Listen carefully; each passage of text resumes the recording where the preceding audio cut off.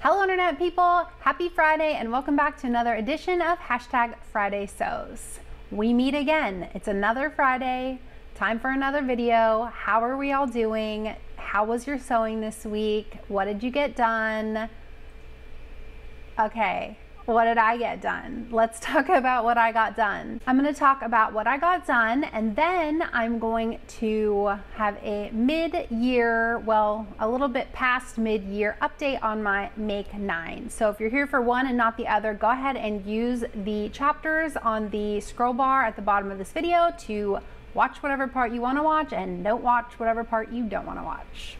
Okay, so what did I get done this week? This week I worked on my #SewMyBirthday dress, which is a challenge hosted by Michelle from Michelle Sews Again. And we've talked about it before, sewing something that is reminiscent of or a pattern from the year of your birth. I chose Simplicity 7481, which is a pattern from 1986.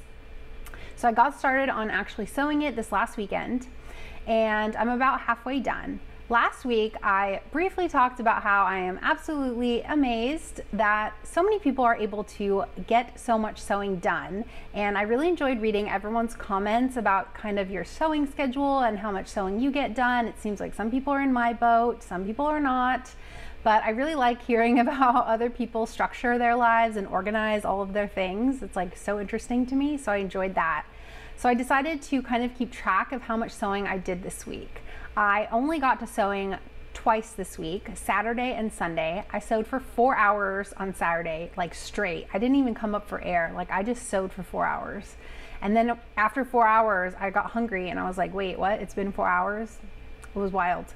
Anyways, I sewed for 4 hours on Saturday and I sewed for about 3.5 hours on Sunday, all working on that dress. And I'm only about halfway done. And the pattern is actually really easy, but I've had some reflections about it. I'm definitely a slow sewer. I'm fine with that. That's fine. A few reasons why. Number one, I was filming while I was doing it, so that kind of takes up some extra time, like moving the camera around and like thinking about what you're trying to film. Aside from that, like my seam ripper and I are like best friends. Like we are joined at the hip, like it's constantly in my hand. Like I'm ripping out things constantly. Like I probably waste so much thread ripping things out. And that is because I'm a perfectionist, too much of a perfectionist. When I was in sewing school, the margin of error was 1/16 of an inch. You could not have anything beyond that. Like a seam had to be within 1/16 of an inch of 5/8 or 3/8 or whatever we were doing. Everything had to be within 1/16 of an inch, and that has been ingrained in me and has stuck with me, and now I'm ruined for life. I'm ruined for life. But yeah, I ripped out so much. Like I attached the side seams backwards, so the pockets were not the right way, so I had to take that out, and I was redoing this and that, and my seam wasn't straight. And anyways, ripping out, so perfectionism, filming, and I'm just slow.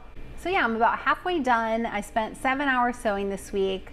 I didn't get any other sewing done on any of the other days. I was doing other things. Yesterday, my husband took a half day off work and we went on a hike, had dinner in the forest. It was really nice. And then here we are again. It's Thursday and it's time to film again. And so I'm about halfway done with that project. I'm hoping I'm going to be able to finish it up this weekend. If I could do half last weekend, I can do half this weekend. So that's the update on that project, and that's it. I really don't have anything else sewing related to talk about. No new fabric, no new patterns, don't really need any more projects. I haven't thought too much about what I want to be working on coming up here. I'm sort of sad that summer is ending, and I'm sort of in denial that I probably should not be sewing anything else summer related and that I should probably start thinking about fall sewing. I'm sort of in denial, so I'm just gonna finish up what I have going on here and then maybe start thinking about fall sewing. So because I don't have anything else sewing related to talk about, I thought I would do an update on my Make 9 for 2021. I made a video at the very end of last year talking about my Make 9 and what I was going to make for 2021. And so since it's August, it's a little bit more than halfway through the year. So I thought I would do some reflecting on what I've done and what I have to do or what I want to do coming up here for the rest of the year. So the whole idea for my Make 9 2021 was that I was going to only sew patterns and fabric that I had in my stash. So I went through all of them and I matched them up, and this is kind of what I came up with. So let's take a little travel back in time to that video and see what we find, because honestly I can't even remember what's on my Make 9. I have totally ignored it. Hello internet people, and welcome to number 1 is Vogue 1680, and I'm going to make it out of this rayon challis. Check. So I started off the year with my Make 9, a few of my Make 9 projects. This was one of the first ones. It didn't come out great. I have a video about it. I don't love it, I don't hate it. It's kind of big. It didn't quite come out the way I wanted it to. The design ended up being it was a busy pattern with a busy design. And so I just feel like it's a very chaotic piece and it doesn't quite fit right. So I finished it. It was on my Make 9 and I did it, but I don't love it. If you are interested in making this pattern, I would recommend a pattern or a fabric that has less of a pattern, unless you're going for that maximalist look. I would choose something maybe a little simpler, because there is a lot happening at the front. There's quite a bit of draping. There's like an extra, there's draping, there's the twist, and there's an extra panel on the front. So it's just kind of a lot, I think, for a floral print. But actually, I don't know, looking at it in the camera, I really don't hate it. But like I said, it's too big, so I don't know. You'll have to figure it out on your own. But let me know if you have made this and you like it or don't like it. Let me know. Number 2 is Very Easy Vogue 9315. And I was very inspired by this striped version here because I chose this rayon challis to make it out of. Check. So I finished this also at the beginning of the year. The last one turned out too big. This one turned out too small. It's way too short. It's just too small. Maybe someday soon. But I really love this pattern, and I love the sleeves and the big tie, and I love the fabric, and I really like how it turned out, but yeah, size not good. You can see now where I've come to the decision to start muslining more, because I have 2 projects that I started the year off with that did not really work out. So we are 0 for 2 here. We're Butterick 6378, and it's this top here that I would like to do, and the fabric is another rayon challis. Check again. So I did finish this one. Also, this was my 3rd project of the year. So I start off the year strong with my Make 9. And I really like this one, and I actually do wear it. I think it came out really cute. I really like the fabric. I like the tie. And the only thing I would change is the elastic at the elbows is a little tight. But I kind of push it up and then it's fine. I ended up straightening out the hem instead of doing the high-low version or even the elastic in it as well. I just evened it out and I did the vents. This one definitely seems like my most successful one yet. So 1 out of 3. Number 4 is the Vogue 1708. And I really want to make this cute romper here out of this cotton fabric. Okay, this next one, I don't think I'm gonna make. I'm not gonna make it this year. It's a summer romper. It's not gonna be summer anymore. I didn't get around to it. I still really like it, but I think we're gonna have to save it for another time. Maybe next summer. Number 5, got this really nice Pendleton wool. And this pattern, which is based on the original Pendleton 49er jacket, and they re-released the pattern a couple years ago. So I thought it'd be really nice to make this jacket out of this wool, probably very similar to this one. Okay, so no, that's a no. I have not made that pattern, and let me tell you the truth, I am absolutely terrified to cut into that fabric. It's Pendleton wool. I got it for a good deal, but it feels really special to me and very precious, and I don't want to mess it up. So actually it probably would be a good project to start thinking about with fall coming up. I do still really love the fabric. I really love the colors in that plaid. Do I want to make it out of that pattern? I don't know. I just want like a really good, I want to make it into like a really nice like chore style jacket, kind of rugged workwear-esque sort of situation. That's kind of my dream for it. So that remains to be seen. So number 6 is something a little bit different. My sister-in-law gave my mother-in-law a bunch of old saris and outfits that she didn't want anymore. And my mother-in-law knows that I sew, so she offered them up to me as fabric options. A lot of Indian outfits come unstitched when you buy them, and then you take them to a tailor to get stitched in your size. I picked out a couple pieces of that. My number 6 is going to be the Sew Over It Frida blouse, and I'm going to be making it out of this fabric. So I'll show you. This is what the outfit was supposed to look like if you get it stitched up, but it basically just comes as fabric.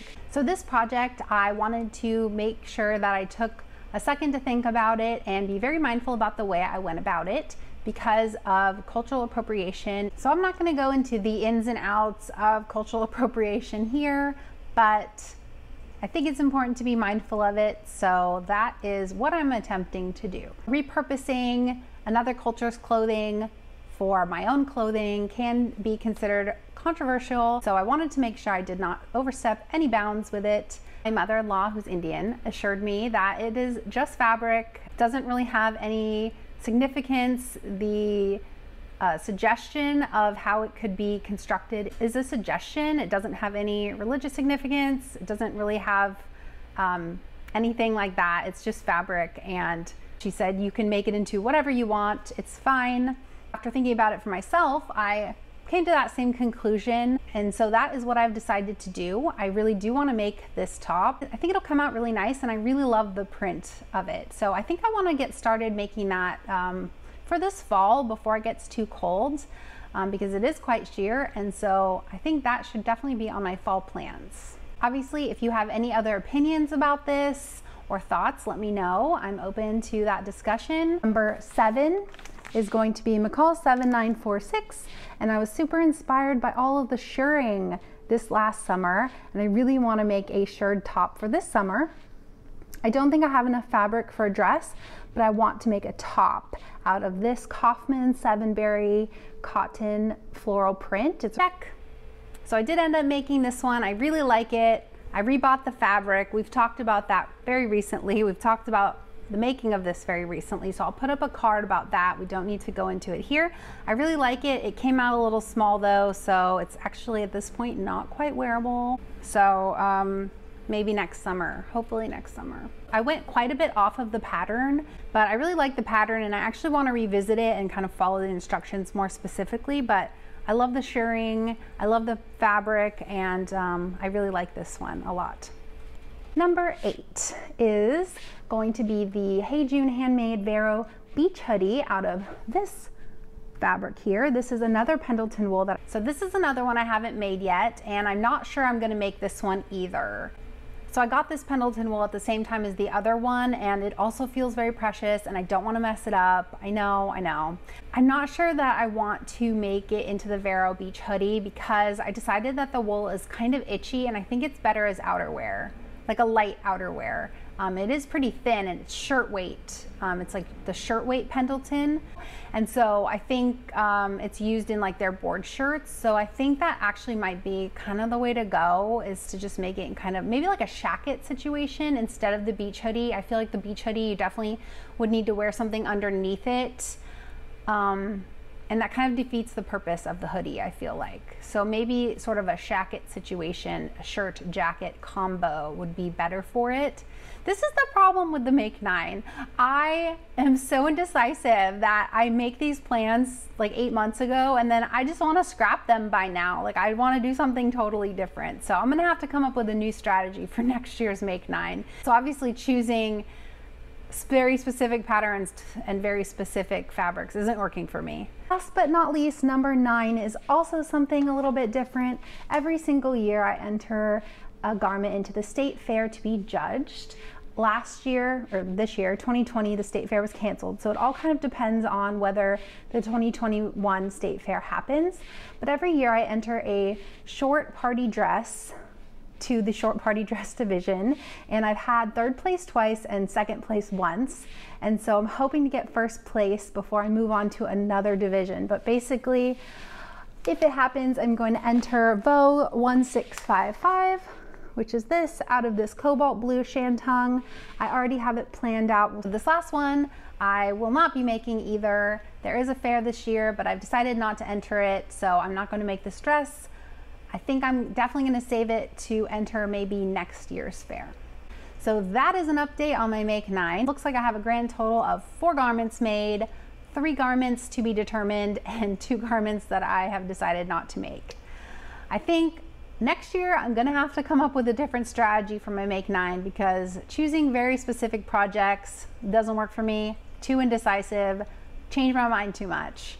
By the time I'm halfway done with the year, I'm on to something else, on to other projects. So that is all I have for you today. I hope you have a really good weekend. I hope you have some fun sewing plans for yourself. Thank you so much for watching. Take care, and I will see you soon.